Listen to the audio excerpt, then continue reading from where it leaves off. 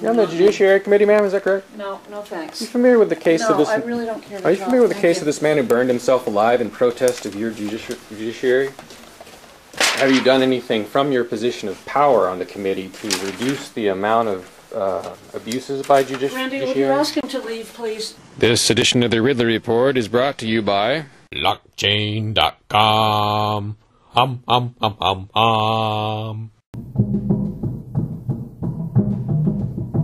Yes, I can. Representative Munns? 1:30. Sorry, can't talk right now. Oh, all right. Sure. I have so many. Well, this is something I've never seen before. It's a line to get into a House hearing. I wonder what that's all about.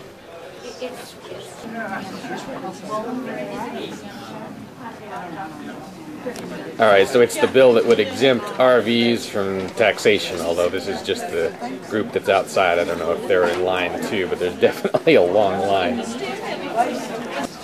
But I guess what's been happening is municipalities have been trying to treat, storage RVs practically as though they are homes and taxing them. So this is designed to, I guess, address that problem. Dave Ridley with RidleyReport.com. Okay. It's like a poor man's TV station. All right. But I got a question for you about a bill I think you voted for.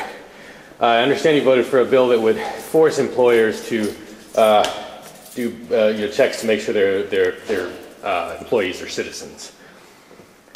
Is that correct? Is that the one on, I think, electronic background checks?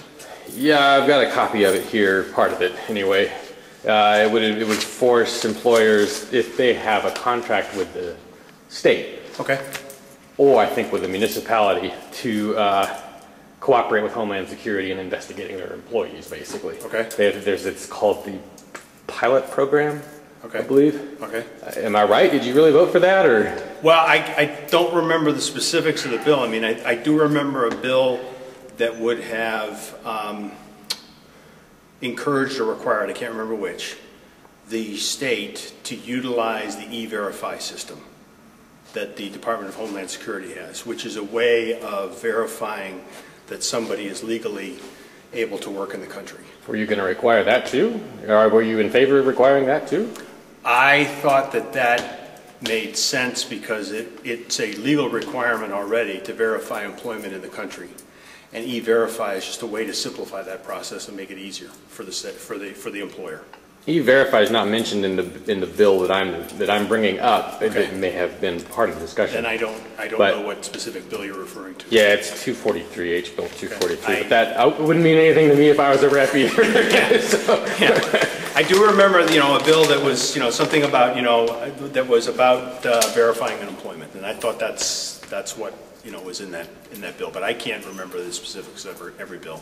But is it right to, you say you're a Republican, right, and pro-business, but making businesses go to this extra expense of investigating their employees? It sounds big brother and it sounds expensive. Well, I'm actually not a Republican. Oh, sorry. But I am pro-business. Yep. And, it's the federal law. It's the law of the land that has been established a long time ago. And I just felt that, we should try to make it as easy as possible for people to comply with the law. All right. Well, you spent enough time with me, and I appreciate it. All right. Thank you. All right. Take care, Mr. Munns. Are you on the Judiciary Committee, ma'am? And do I exist? Do you care that a man burned himself alive in protest of your system? Does that matter to you? Are you apathetic about that kind of thing? Deaf? People protesting you?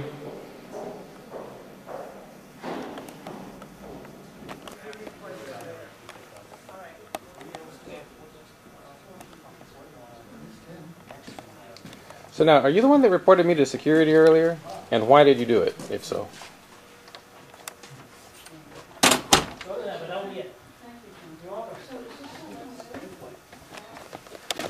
You're on the Judiciary Committee, ma'am, is that correct? No, no thanks. Are you familiar with the case of this? No, I really don't care to Are you talk. familiar with the Thank case you. of this man who burned himself alive in protest of your judiciary? Have you heard of him? Have you done anything from your position of power on the committee to reduce the amount of abuses by judiciary? Randy, would you ask him to leave, please? I'm busy. David if she just wants to go. What are you asking me to do exactly?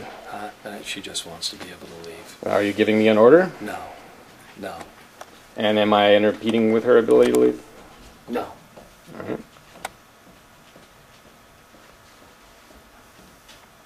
Okay, next. I hate to see him get upset. Beg your pardon? I hate to see him get upset. I don't.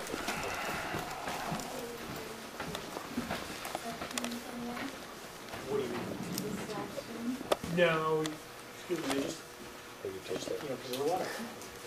Beg your pardon? Okay, all right, thanks. You too. You too.